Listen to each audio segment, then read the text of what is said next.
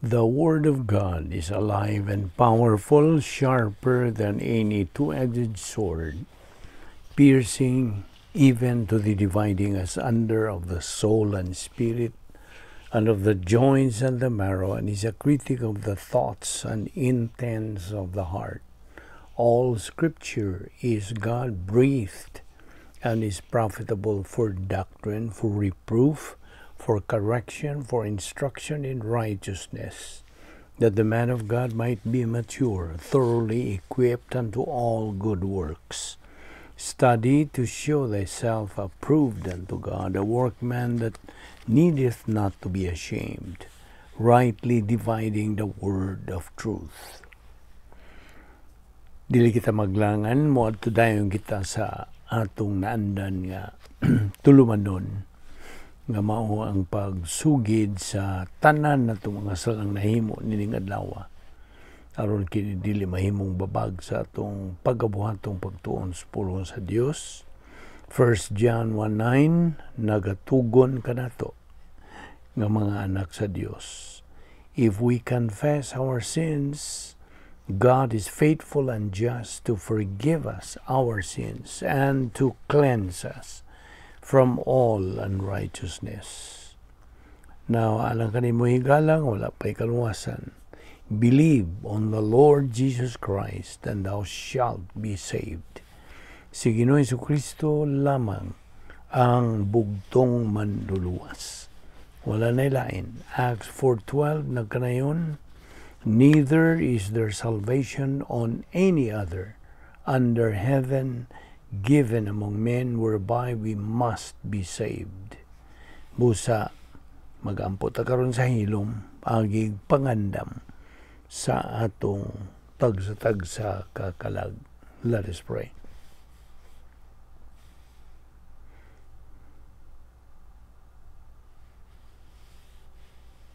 Balaan na mo nga Diyos, nagapasalamat kami kanimo nas tanan sa imong lugway sa among tagsa-tagsa kinabuhi ang tuni gayuna kiniti mailan ang imong plano sa tagsa-tagsa namo kinabuhi nagapadayon pa.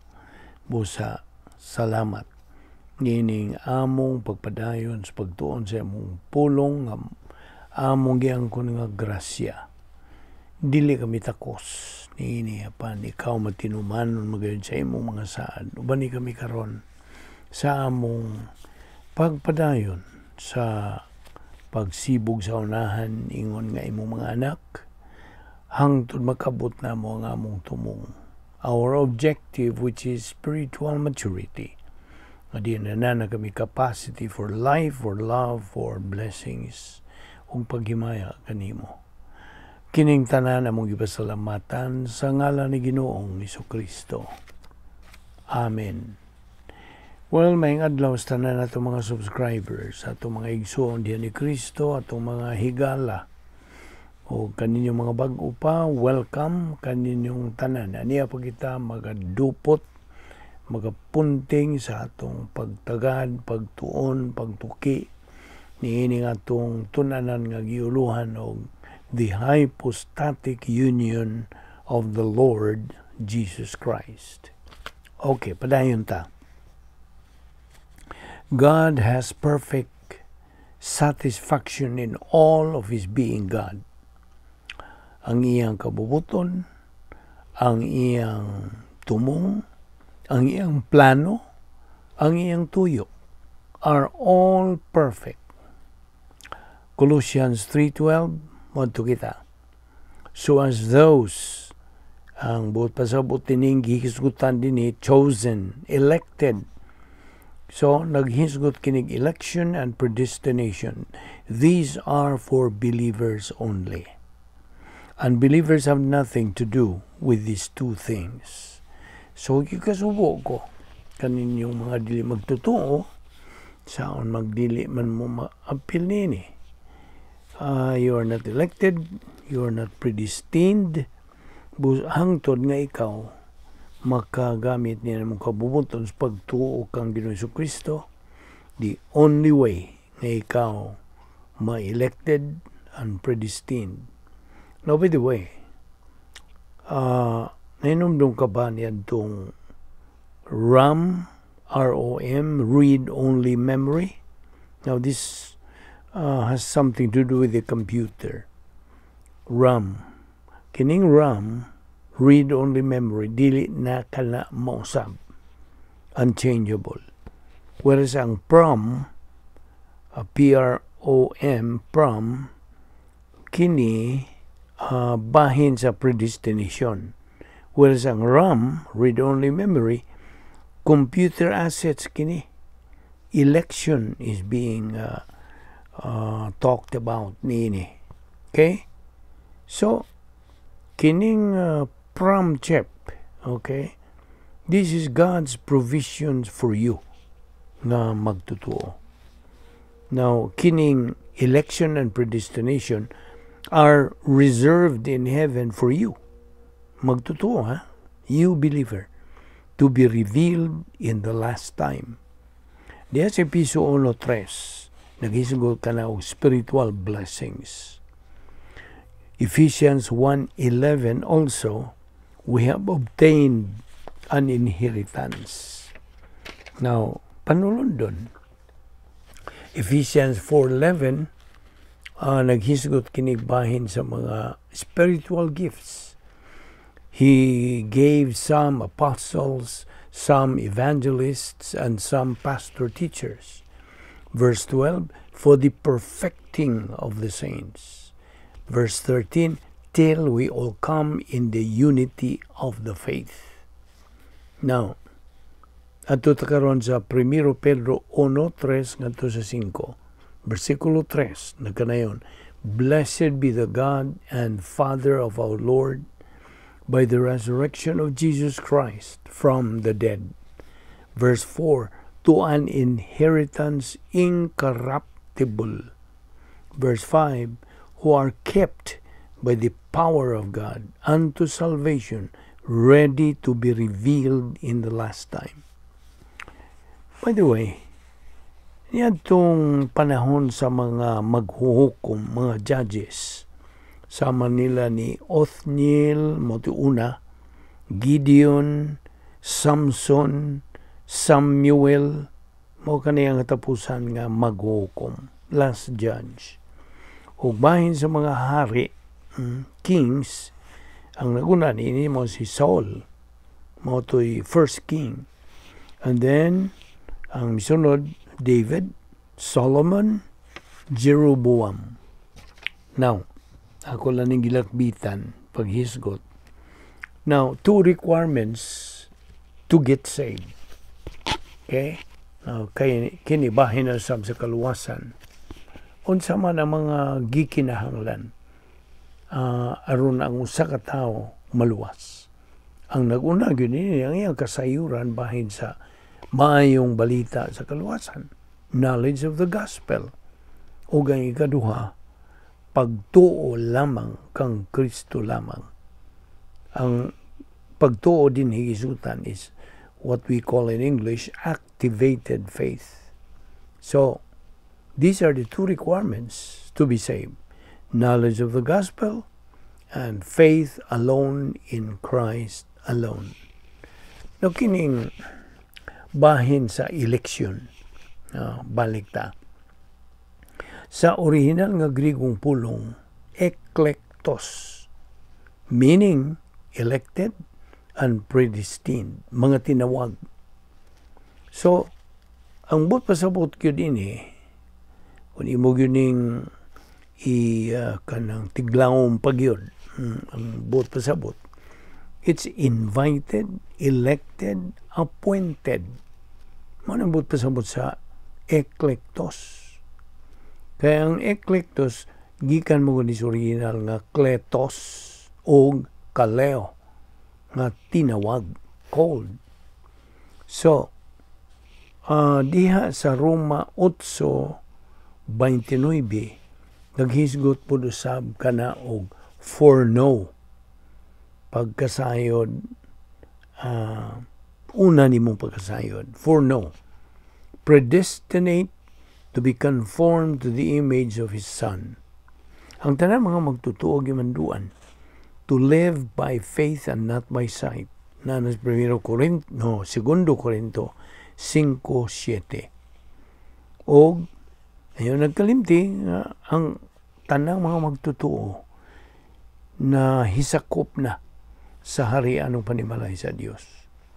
Automatically, all believers are members of the royal family of God. So, they are to live as royalty by following the requirements of the royal family honor code. Believers are commanded to live as royalty, not as, kung sa may opposite sa royalty, scums. Mga way hinungdan, you see? Mga naibot pasabot sa scums. Now, ingon nga mga magtotoo, we have been adopted by God, pinagi kang Ginoong Kristo. Thus, we have been bestowed an inheritance, panulundon. Ephesians 1:5, according to the good pleasure of His will. Hence, kitang mga magtotoo should learn God's will. Saan man? Kanina mga pag-upa, nga wag yung kasayuran bahay nini. Unsaon nimo pagkat-on sa kabubuton sa Dios. Tubag, pinagis pagtuon nimo sa pulong sa Dios. By studying, learning, believing, and applying the Word of God. Kay studying God's Word is one thing, but believing and applying it is another thing. Kaya by studying God's Word, not only that nga maka-kat-on kita sa iyang kabubuton, but maugmad na ito nga itong pagtuo nga ito kaniya. Romans 10:17, faith cometh by hearing, and hearing by the Word of God. And hangtod nga, maugmad na ka na, the more we love God. Now, pangutana, how do we love God? Unsa man ito paghigugma sa Dios? Tubag, by keeping His Word. Pagsunod, pagtuman sa iyang pulong. Unsa man ito pagtuman sa iyang pulong kung wala kayo pagtuon sa iyang pulong? You see, unsa man na nimo? God causes all things together for good. Romans 8:28.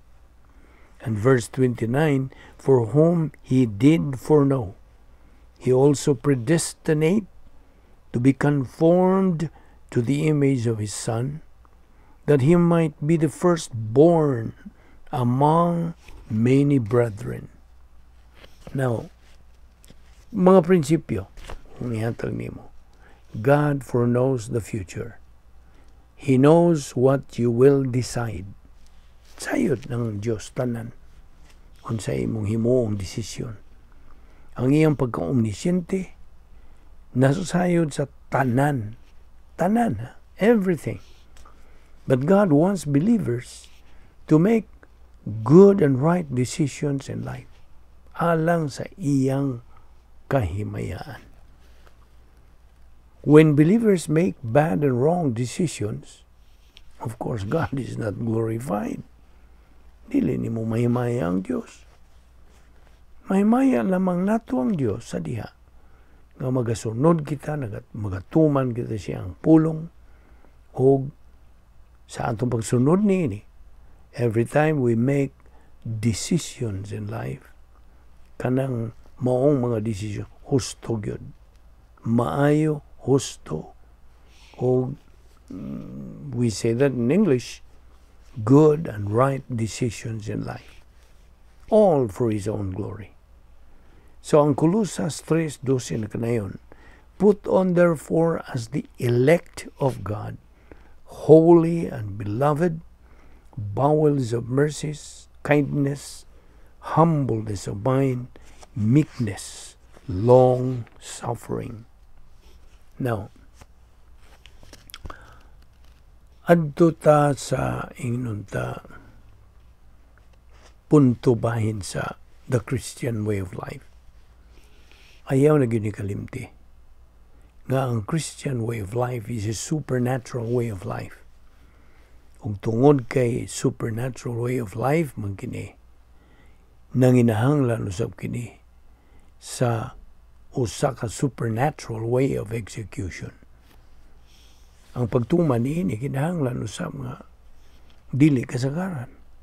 Kay kini maumatang sa paagis pag kinabuhi, dili man kasagaran. Sabot ka.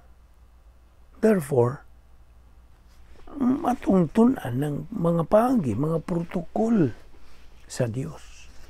Aron sa ingon niya na makat kinabuhi kita niining paagis pag kinabuhi nga dili kasagaran.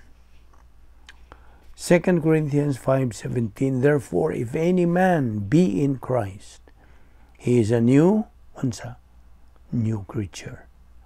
Old things are passed away. Behold, all things are become new. Di usab sa Episo 4:23, nagkanayon kini sa in English. And be renewed in the spirit of your mind. Verse 24, and that ye put on the new man, which after God is created in righteousness and true holiness. Nakinomdom pa ba kanya itong gnosis o epinosis? Ang doktrina ng imong tunan o niya musod man sa atong ear gates ari sa wanga kanang dunggan, okay, ana musod ang imong ang mga pulong sa Diyos nga imong madungog sa imong pagtuon. O niya kung dili nimo natuuhan, mahimo lang ng gnosis. It only turns into knowledge. Knowledge is different from wisdom. Musta? Now, sa diha nga imong tuuhan kanang imong nakatunan o nasabtan, then God the Holy Spirit will metabolize that doctrine nga imong nakatunan. Metabolize in the sense nga ako kinigihubad sa binisaya nga galingon. Ini kagaling niya na gumikan sa iyong pagtuon niya na then it becomes wisdom. Wisdom. Kaalam na. Dili lang kay kahibalo lang. So, well, this is sort of a review. Now, diba bahin ka ni kaluwasan. Faith in Christ lamang. Acts 16:31. Now, kung bahin na sa pagkinabuhi, nining dili kasagaran matang sa pagkinabuhi, supernatural way of life, the Christian way of life, then, diya sa Roma 1:17, we live by faith, not by sight. Dili sa atong makita, kundi dili pinagi sa atong pagtuo. Now, every Christian's life is based on a certain process which God has perfectly established. And we call this protocol. Now, ang bagong kinabuhi nga gisgutan di Kolosas 3:10, kinahanglan kini kinabuhion sa matag Kristohanon o kinahanglan kini tumanon in a thorough, accurate, and in a continuous momentum, utilizing the divine assets provided by God to every Christian. Mao na nga mando sa Dios diya siyang pulong Roma 12:2. Be not conformed to this world, but be ye transformed by the renewing of your mind. Na, yun sa ako mo pag-usap sa imong huna-huna. Pinagi lamang nini nga itong sunod sa mando, tugon, pahimangno, pasidaan, tuyo, plano sa Dios.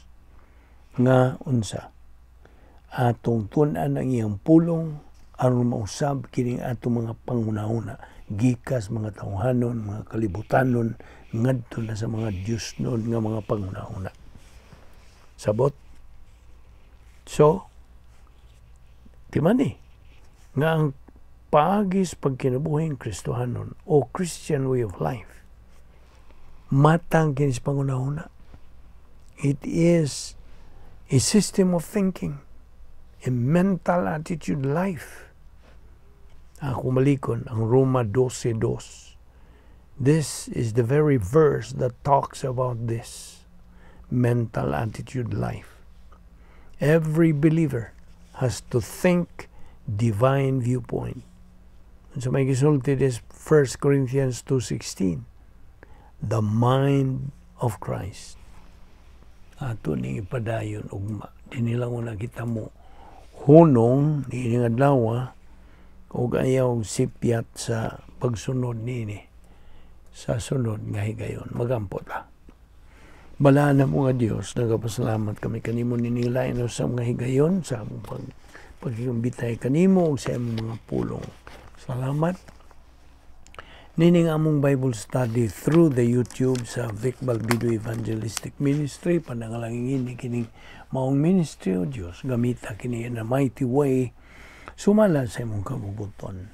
Dada kami pagbalik ugma dinhi aron kami makapadayon gayon sa among spiritual momentum hangtod makabot namo ang among tumong nga mao ang espirituanong paghamtong nga dinana kami katakos sa pagkinabuhi, katakos sa paghimaya kanimo.